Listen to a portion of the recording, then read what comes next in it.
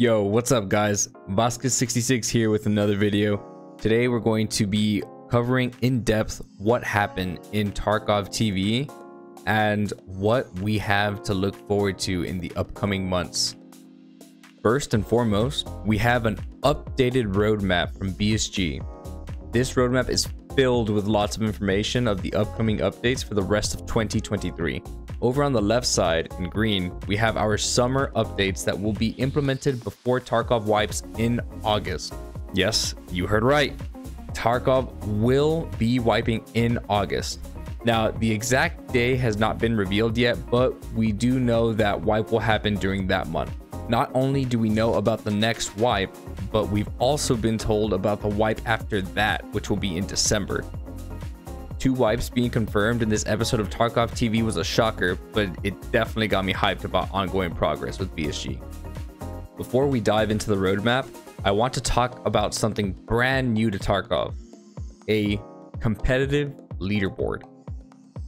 This Tarkov rating system will be implemented from now until next wipe, and there are many different categories to participate in, such as top KD, survival rate, kills, etc. Nikita has announced that the first place participants in either of these categories will be receiving a permanent buff, which will extend your stash space by 2 extra rows. The link to this Tarkov rating system will be linked in the description below, and let me know in the comments if you are going to be trying out for any of these categories. As for some things showcased from the roadmap, we saw helmet flashlight toggling, limb selection for healing, double clicking to use consumables, which works with both rations and healing, a sell all function, which you will sell all your gear from your scav to fence, an updated crafting status indicator, so now it's going to be a green icon instead of the glowing or blinking white icon. It's going to be a little bit easier to see. It's a nice quality of life thing for the hideout, and also a user interface overhaul, which is not only for buying from and selling to traders, but you can now switch between traders without having to press escape, which hopefully this overhaul will also come with an expandable sell table, so you don't have to sell all your stuff in batches. Along with the UI changes, Nikita did mention something regarding Lightkeeper, which he will actually sell you useful and unique items. So he won't just be a taskmonger anymore. That is really interesting. Now, this is something I know everyone has been waiting for. We also got a showcase of not only new, but also some remodeled guns. Starting off with the AK-12, a 5.45 caliber weapon that swaps between single, burst, and fully automatic. Next, we have the SVT and AVT-40. 2 7.62x54R caliber weapons, which are similar, but the SVT is limited to single fire, whereas the AVT is fully automatic. We also are getting a sawed-off MP43 shotgun, which is nicknamed Rizzy's dad Obres. Now, before we get into the final new weapon reveal, we'll quickly touch base on the remodeled guns, which are the PB, PM, and PM threaded pistols. Not the most exciting thing, but I will admit they do look pretty snazzy. Now, for the piece de resistance, the PKM light machine gun. This belt-fed monster will be shooting 7.62x54R and has been confirmed to be a boss weapon. At the moment, they have not completed sound files for this weapon, but rest assured that this gun will sing like a beauty.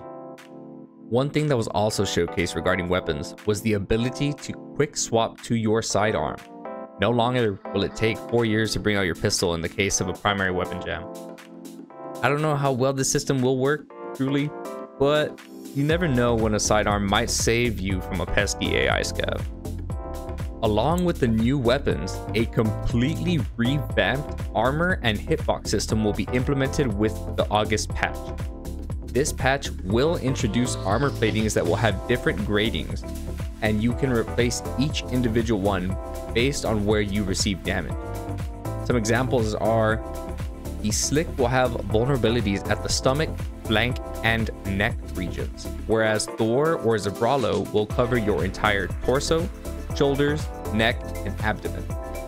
And yes, I am mentioning neck because the neck will be a new part of the hitboxes being implemented.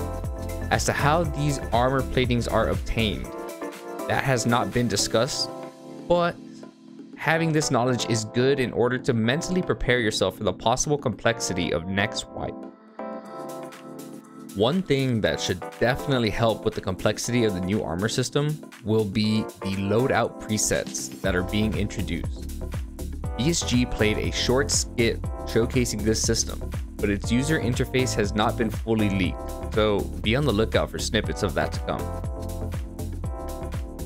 After Nikita revealed everything he has prepared for the episode, some Q&A with chat was held. A few questions and answers were as follows. Will left shoulder firing be a thing? Yes.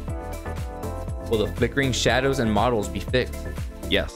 These issues have already been addressed and solved through Unity. Will Tarkov ever be released on Steam? Yes, that is the plan with the full release of Tarkov. And finally, how close is Arena? The answer being really close. And realistically, there were so many questions that I wouldn't be able to fit all of them in just one video. The Twitch VOD is there at BattleStateGames Twitch channel for everyone to view if you all would like to review all the questions asked. If you made it this far in the video, thumbs up to you. And if you like the content, make sure you scroll down, hit the subscribe button, drop a like, and leave a comment. Let me know what your favorite part of this video is and if there's any way I can improve the content for you all. One final note that Nikita mentioned was that he is hoping and plans to attend Gamescom, where he plans to have a BSG booth and possible arena playtest / competition. Now, I don't know about you, but that sounds hella exciting to me. Well, that pretty much sums up what was discussed in the episode of TarkovTV. Let me know down in the comments below if I missed anything and what was your favorite part of the episode. That's it for now, y'all. Remember, take care, stay sexy, and until next time.